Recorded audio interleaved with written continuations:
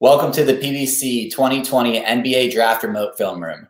My name is Jon Chepkevich, Director of Scouting for the PBC, and joining me today is a 2020 PBC honoree and 2020 NBA Draft early entrant from Delaware, Nate Darling. What's going on, Nate? Hey, thanks for having me, John. Yeah, of course, man. How you holding up in Canada up there? I'm sure it's not as crazy as it is for us right now with COVID, but I'm sure you've had your fair share of challenges in this elongated pre-draft process and trying to navigate that and figure out, how best to make use of the time, right? Yeah, no, it's been a struggle, but it's just good to be back with my family and good to be here, working out and training and just getting ready for the next step. Yeah, that's great, man. And I think I can speak for most people that when you ended up ultimately deciding to keep your name in the draft, I'm guessing that a lot of people weren't anticipating that, right? Like it wasn't a foregone conclusion. People didn't really know on the outside looking in that was kind of your intent, right? But now that you've done it, I think it does sort of make sense, right? Like you transferred and you just came out and absolutely showed how much you improved since 2 seasons prior after your redshirt year. And I don't think there was really that much left for you to prove at this level, right? So what kind of went into your decision to ultimately keep your name in as an early entrant? Kind of like what you said, I think I proved what I could do. I showed what I needed to do, honestly, and I was ready to make the next step to be a professional. Just felt right, I was getting good feedback, and I was just ready to make the next step, honestly. So. Yeah, definitely. And I think, once teams figured out that you were for real about staying in and not just testing the waters to test the waters, I'm sure they've really dug in and been doing their due diligence, catching up on film. And when I did the same, it just really popped off the screen to me, the extent with which you were probably one of, if not the best shooters in this draft class. Before we dive into all the film here, do you want to maybe speak to, I guess, how you became that dynamic of a sharpshooter? It's just been like a constant process through years of working. I started as a young kid, and I've always had a knack for shooting. And it's just time in the gym, man. I mean, if you ask any coaches or any people that have been around me, I just kind of, I live in the gym by myself and just shoot on the gun 24/7. So it's just been a long process of having the confidence to shoot the shots I do and just, become the type of shooter that I've become. So yeah, I mean, it's just reps, right? And it seems like you've been doing that and you've been adding more and more shooting versatility to your repertoire. And that's, shooting off the dribble is one of the premier skills at the next level, and you definitely can do that. So let's just dive right into the tape here. I mean, we're going to go through a couple minutes of tape just touching on exactly that first, and your shooting versatility, your range, off the dribble, off movement, everything like that. Sound good? Sounds good. All right. So we're going to start here in a matchup against Hofstra. I believe this is in your was this in a conference tournament here? Yeah, the conference semifinals. All right, cool. So I think as we see this thing developing here, you catch this ball the whole way out here, and immediately they have 2 guys stunting at you, right? Mm-hmm. You want to maybe just talk me through sort of what you're seeing here and like what ultimately leads to you yanking this from deep? Yeah, I mean, Hofstra plays a really good matchup zone, and they're all over the place, and they're usually like one guy won't leave me until the next guy is there, and there was a little miscommunication between them where one guy kind of left a little early and Bowie didn't come up with his hands up, and I saw just an opportunity where I had a good clean look at the rim, like right there. Right. So he stunts up at you, is relying on Bowie to come on over and with his hands for it, and then you just in that split second recognize it and pull it. Mm-hmm. Yeah. So I mean, I think that'll be kind of a recurring theme that we see throughout these clips is that you oftentimes only have this super minor window to get these shots off, right? You have to have a really quick trigger release, and teams are obviously going to be trying to run you off the line all the time. So you have to be able to create that space and get it off quickly. And I think you do an excellent job of that. So we'll see this clip here. You run off a little down screen to start. Little side pick and roll action is initiating here. So what are you, I guess, as a bona fide shot creator off the bounce, like when you're navigating a pick and roll from the wing over here with an empty corner, what exactly are you anticipating from the defense, and what are you seeing here? Usually, like, if it's empty, I'll probably get, like, pressed a little bit. Like, the big man might come up and try to double right there, but he kind of went back, and Goss slipped a little bit, and so I just pulled back to just through the legs see my options. And when kind of similar to the other ones, I had him on his heels and his hands were down instead of keeping it up, and I decided to pull it. Yeah, definitely. And I mean, that's from well beyond NBA range, and super fluid. You got the little leg kick in there, but it's all like natural and fluid, right? Like, you go from just surveying the situation to jacking it up within a split second there. We'll see this one from the same game as well. You're out on the wing here in the corner. So we'll run this one back because I think this highlights some of your off-ball movement and relocation skill, right? Mm-hmm. So you start here kind of running from the corner down into the paint, right? And then you just come right back out and catch this seamless off movement, pull up for three. Do you think that, you've gotten better at throughout your years at sort of being able to work on your footwork and positioning to make it so that when you are sprinting out to the corner like this, that it's, no wasted movement, just catching it on the hop and pulling up?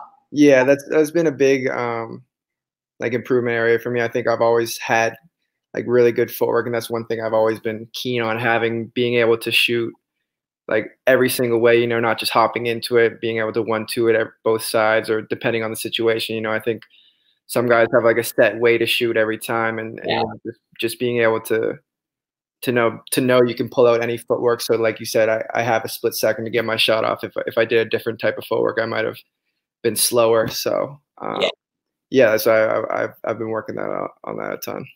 Yeah. And I mean, just that versatility is probably the most dynamic aspect of your game. There's the footwork, there's the upper body mechanics as well. And you'll see here, this one particularly highlights your gravity, right? So you catch this thing, you're the whole way out on your Blue Hen logo out here, and you're enough of a threat as a shooter, even from that much of range, that teams have to run you off the line. So this guy comes sprinting out for a wild closeout, one quick dribble, easy pull up.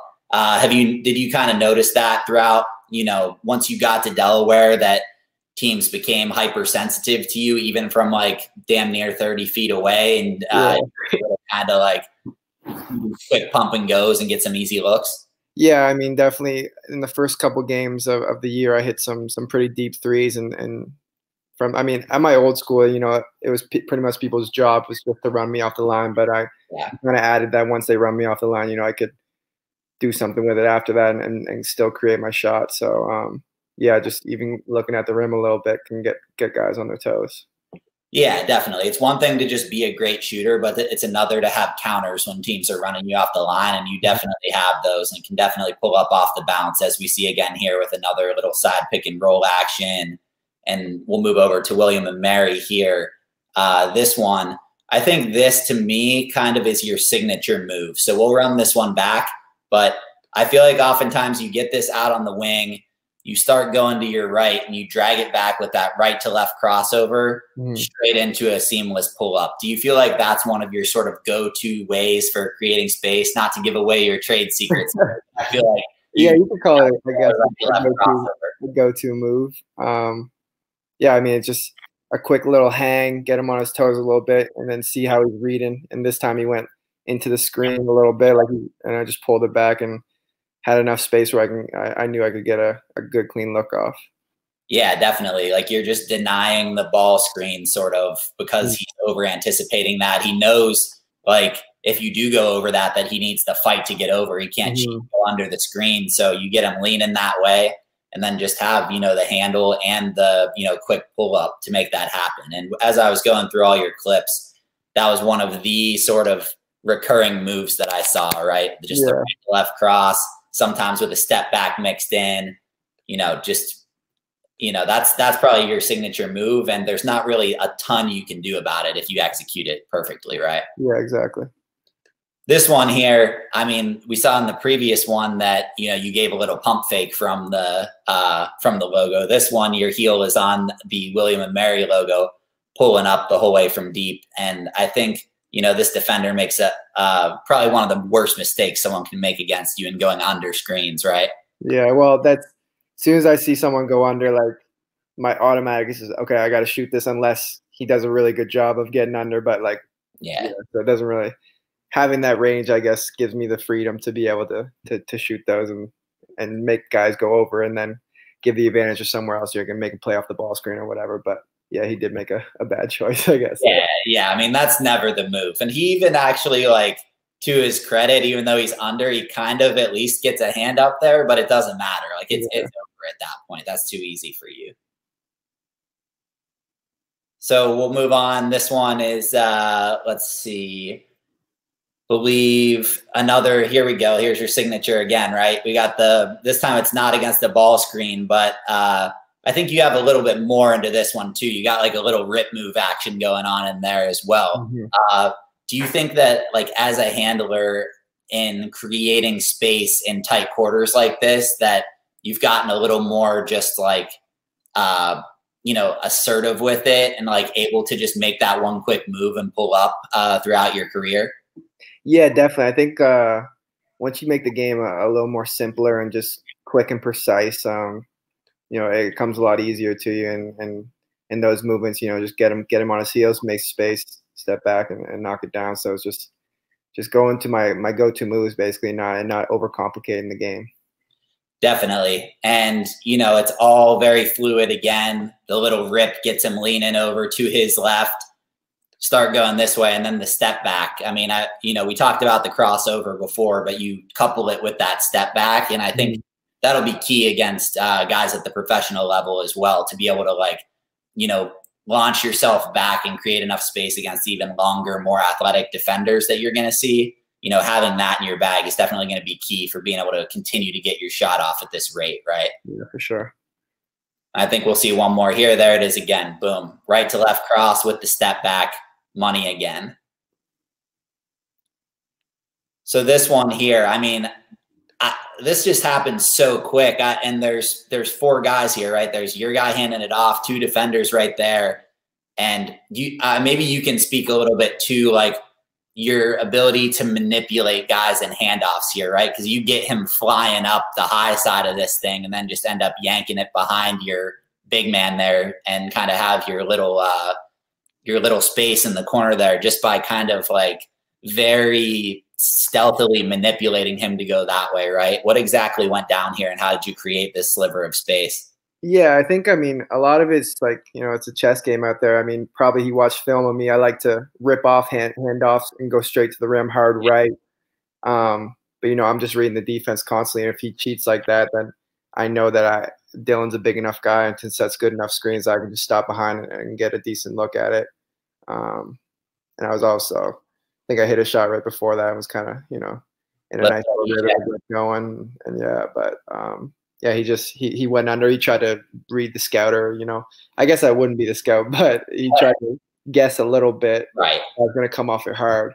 Right. I mean, that's normally what dudes do in a handoff situation there, right? But you just kind of have that anticipation and counter in your bag again, right? It's all these counters and knowing what the defense is likely to do and making them uncomfortable. Exactly. This one's against Towson. This is just you one-on-one ISO'd at the top again, right to left, step back. Don't need to really dig as much into that one again. It's kind of the same thing, but just highlighting how ridiculous, your ability off the dribble is as a shooter.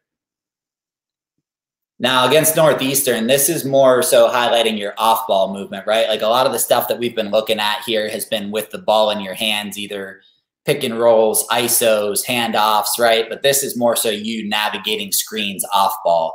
You want to maybe speak to, I guess, you play a ton of minutes every game and, guys are definitely just like shirt tailing you and like not helping off of you, right? Like, to what extent do you think you've kind of improved your conditioning to get your body and your endurance in a place that you can run off screens like this all day and still be an effective shooter?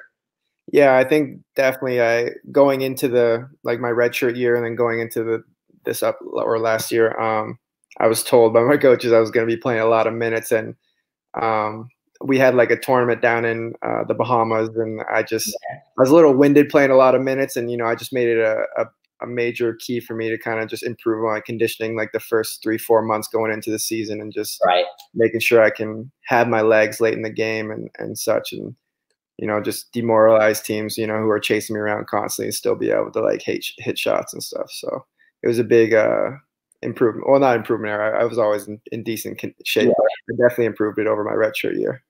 Right. It's just like, with something like that, making even a minor incremental improvement can go a long way. And like, especially in the fourth quarter, or well, in the second half of these games, but fourth quarter, when you get to the next level, being able to sustain, being such a threat from deep, because an underrated aspect of being a shooter is that endurance and that core and lower body strength. Right. And I think you've kind of proven over this season that you're very capable of like being just as impactful late in games after running off screens the whole time as you are at the outset.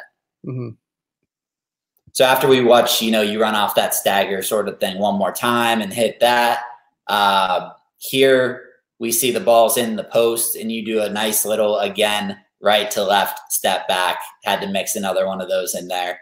Now these, I really wanted to highlight these couple clips against Villanova, right? Because as a like mid-major guy, a lot of times, when people are scouting you for your potential for the next level, they'll want to know how you fared against some of the toughest teams on your schedule or against high major powerhouses, right? So you want to maybe first talk me through like, you're playing against Villanova, like a perennial powerhouse, has won some national championships recently. Like, do you feel like you get up even more for those types of games and kind of rise to the occasion, or what was it like playing, against such a prominent powerhouse like that? Yeah, I think like the stereotypical answer would be, you want to play every game like sure, yeah. But you definitely get a little extra juice playing in front of a bigger crowd and in a big game like that. And just I was excited. I was ready, like you said, to prove that I can play at that level and play against those guys and do it against all defense, not just at the major level. So it definitely maybe had a little extra motivation, or whatever it did. But yeah, it was definitely fun. Yeah, for sure. And I mean, you definitely, impressed in this matchup. You guys didn't back down at all. It was a tough game, and we're going to highlight a couple clips here that particularly stood out. So you're navigating this pick and roll at the top, and I mean, this is just ridiculously deep, right? Who is this? Is that Sadiq Bey? Yeah, it looks like it, yeah. I think so. And I mean, he makes that's later. Oh, okay. So he hard to tell from far out here, but he makes the mistake of kind of like dropping under again on this pick and roll here. And most guys in college basketball aren't pulling that from the whole way back there, let alone, in probably your biggest game of the year like this, right? But you have that confidence, even with the big realizing the mistake here and trying to get back out on you, it's too late. Just stick that from deep. And that's a huge shot, right? It's a 8-point game with 1:35 left in the half. You guys very easily could have like gone into the half down double digits and like been a little bit discouraged there, but you hit that thing and pull it within 5, in the last minute of the first half. Is this kind of similar to earlier what we talked about with guys going under? You're just ready to punish them as soon as you see that. Yeah, a little bit, and also I think Villanova just went on a run there too, and like you said, I felt we needed a shot, and that, like you said, he went under, and I got a good look at it, and it was like a big shot to go into that half with a little more confidence and a little more, team camaraderie, get the guys going a little bit. So yeah, definitely, and I think that sort of like, leadership intangible that you showed throughout the year, being like the prominent player on the team, the offensive engine, like there's something to be said for that from, the lessons that you can learn from that, being a leader in the locker room and on the court as you, carry forward to the next level. Definitely. And then this one, I mean, I don't even think there's anything the defense could have done on this. I guess the big man could have hedged out a little bit further off the bat here, but the guard does go over top, does the right thing this time. And I mean, you don't have any space on this one. Where you just like, again, in the second half, still within striking distance, just feeling like, this is my time to take over. And like, I have the green light from anywhere. So let's just make it happen. Yeah, I was definitely feeling it a little bit too. I just hit a shot in the corner that brought us within one, and then they hit a couple shots. But yeah, I came off, and like I said, sometimes you see room, you got it going, and he was a little hesitant to put, like you said, he could have stepped up a little quicker, and just I didn't think didn't like you said. I bet he didn't expect me to shoot it. Yeah, and then I think that's the name of the game. You just do things that the team don't want you to expect to do. So yeah. And I mean, it's again, just so like you stop right on a dime, pull straight up. And I mean, there's no space there, but you can see that you were feeling it on this one too. You're backpedaling, like, that thing that was going in the air. So that had to feel great, man. I mean, that's just a huge play against one of the best teams in the country. And then we just had to, you were going to see, this is the recurring theme. I got to throw in a right to left crossover three in there, like every couple clips, just to get that through everyone's head that's like an unstoppable move for you. And then this one, there's another one. They switch. Bad idea. You get this guy out in an ISO. I assume, like, when some of these big men switch on to you throughout the year, like, what's your sort of outlook there? Is your first thought to, like, I'm maybe a little faster than this guy, let me put some pressure on the rim? Or are you thinking, like, I have enough shake and he's not quick enough to kind of stay connected to me that I might be able to, get into a really easy pull-up three? How do you? Yeah. I mean, it's kind of like both of those things. Like, it was when you get the right switch, like that's the name of the game in the NBA too. It's like you want to get the right switch and match up to go make a play. So it's not always, I get a big man on me, I'm shooting a step back, but most of the time, if I get the right switch, I'm going to go at him. So. Yeah, and I think that puts bigs in a really tough spot when they switch on to you, just the extent with which, like, your range is limitless, and the further away you are from the hoop, the more uncomfortable these guys are, and you're just, putting them in a really tough spot. So I'd imagine that, with your skill set, anytime you see a switch like this, you are probably, eyes are lighting up, ready to take advantage of it. And I think we got one more clip from this same game here. So there's an offensive rebound, a lot of chaos going on. I mean, you catch this basically at half court, take one dribble and yank it off of offensive rebound chaos like that. I mean, I don't think there's a lot of guys in college basketball that in this situation just have the sheer confidence to take this shot. Like, again, were you just feeling it, or are you just that comfortable in your ability as a shooter that that's a good shot for you?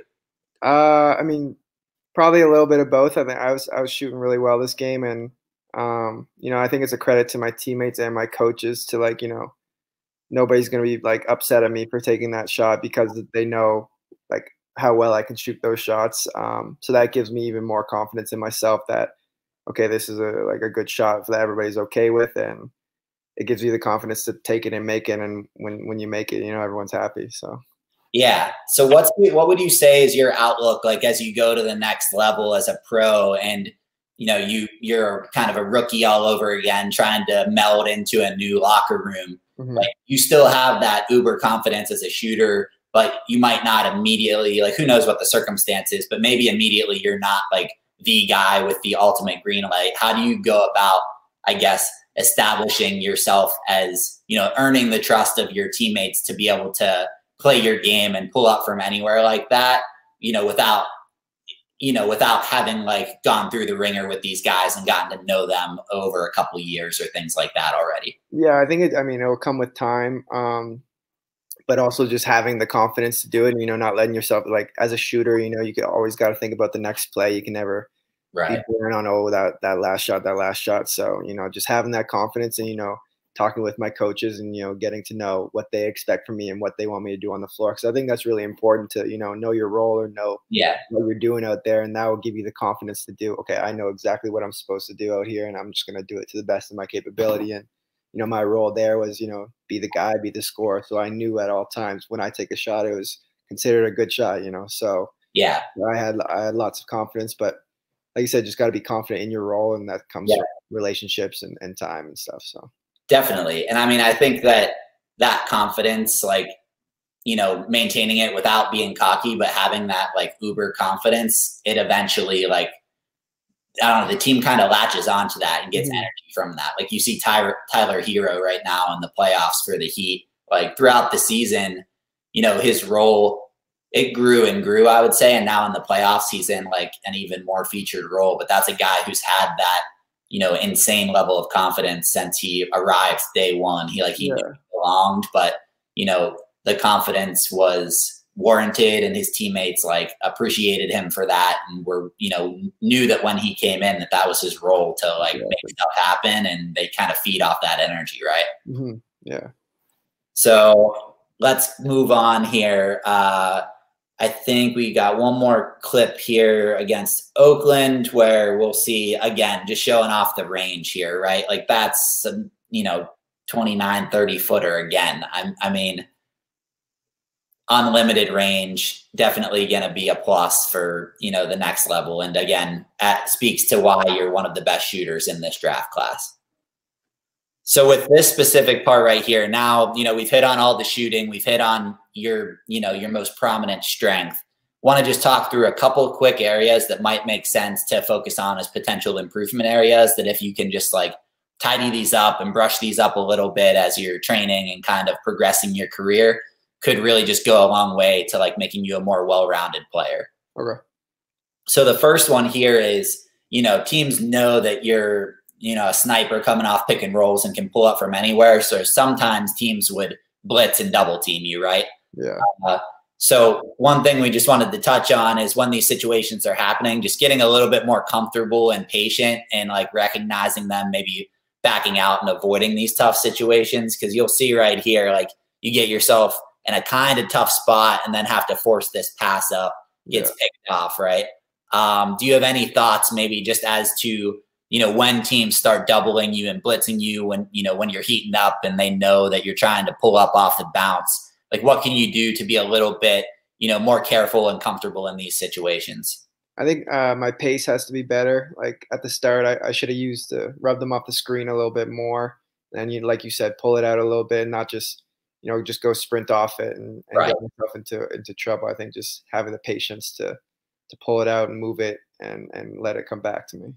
Yeah, definitely. And, you know, to your credit, in digging through your stats, you've really actually improved in this as far as, you know, your turnover percentage goes. Like your turnovers went down a lot since, you know, your transfer, right? Like you've done a way better job of taking care of the ball, but this is just like one very specific area that if you can tidy this up, I think it would just go a long way, you know, to rounding out your offensive game, right? For sure. And I think we'll see maybe one more here, just, you know, gets poked away, double team again, right? So just one minor improvement area there. And then the next thing we're going to see is right here is on the defensive end, just navigating ball screens, right? Mm-hmm. So, you know, I think that it's entirely possible that a lot of teams at the next level will try to like put you in these situations, run guys off ball screens, try to get switches, whatever, right? But just getting a little bit more comfortable with getting in a stance, fighting over screens, and, you know, ensuring that you're locking in and engaging on this end when pick and rolls are coming, right? Okay. So I guess on this one here, do you think that, you know, you were just kind of like, you know, some of the clips that we were focusing on earlier with you on the offensive end where defensive guys were kind of anticipating what you were going to do ahead of time? Do you think that maybe that's what happened here and how you got caught up position on this one? Yeah, I was jumping to the down. We down a lot, and we're taught to like press up when we down, and I just like sagged off and jumped way too off and he just had an easy, comfortable pull up. So being more confident and like pressing up my ability to guard. Yeah, yeah, and like down or ice or blue or what, you know, whatever you want to call it, that a lot of teams still run that at the next level. And so exactly what you're saying, just getting a little bit tighter up to him. You can still, you know, force him away from the screen in this situation, but just staying a little bit more attached to ensure that, you know, this kind of thing doesn't happen, right? Yeah. Now next on this one, I think we'll see. This time you just go under, right? You make sort of, and maybe it's a scouting report thing. Maybe you were comfortable with this shot going up. Is that Pemberton there? Yeah. Yeah. So, I mean, I think, you know, his numbers maybe weren't as good representative as like the extent with which he is a pretty good shooter. But, I think you kind of end up making the same mistake that a lot of guys make against you and go like too far under this thing and give them too much space, right? Definitely. So, the first one is just over anticipating. This one was going under against a good shooter. And now we'll see on this one here. I think, again, similarly, like you're kind of trying to like, get your butt to the screen and kind of do your down action there and force them toward the baseline, right? But just kind of, what do you think here? Like, how do you assess this particular play? Well, first of all, it's kind of soft of me, but I think I gotta like, again, press up, and like I kind of just jumped into the screen and just let him use it instead of like being up on him and jumping out and just completely forcing him to the down, but he just easily went around me. Yeah, exactly. Right. Like the screener, doesn't even actually make contact with you. You're just kind of caught a little bit in no man's land and like trying to, force him and, toward the baseline there. Right. And just kind of get yourself stuck in this position, gets into an easy pull up. Right. And then I think this might be our last one here where, you're in a little bit of a double team action here, get spun around and then, taken into the rim, and he gets a little bit too easy of a look here. So in addition to like the pick and roll stuff and navigating that, just, I feel like you were pretty engaged at the outset of this and then just kind of lose it a little bit as the play's going along. Is this something that you're working on as well now during your pre-draft process, just kind of like shoring up your feet and your strength and everything so that you can kind of lock in and engage more as an on-ball defender? Yeah, it's one thing I've been definitely working on. I got a trainer that's specifically just like athleticism and just working on getting stronger, quicker, and faster. So I've been working with him pretty much every day, and it's been a big focus for me. But yeah, I definitely need to improve that if I'm going to stick around in the next level. Yeah. And, it's not to say that you're like a bad defender or anything. That's just like, one particular thing that stood out was like navigating ball screens and kind of just like locking in as an on-ball guy, right? Mm-hmm. So, brush that up, brush up when the blitzes are coming at you. But, like I said before, you're maybe the most dynamic shooter in this draft class. I don't know if that's getting, as much recognition as it should. Like people talk about your Aaron Neesmiths, your Desmond Baines, like these guys that are bona fide shooters, and those guys are great shooters, but I think you're right up there in a similar class with those guys. So congrats on, the great college career and, showing so much growth this season to warrant you entering the draft as an early entrant.